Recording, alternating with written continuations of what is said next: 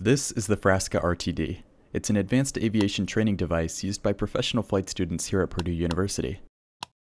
The layout of the simulator has been designed as an almost one-to-one replica of the avionics and equipment found in our fleet of Piper Archer aircraft.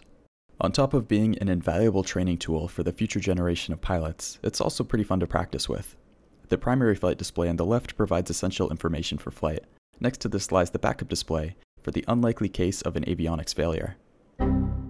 Lastly, to the right, we have the multifunction display. This serves to provide maps, charts, airport information, engine readings, and more.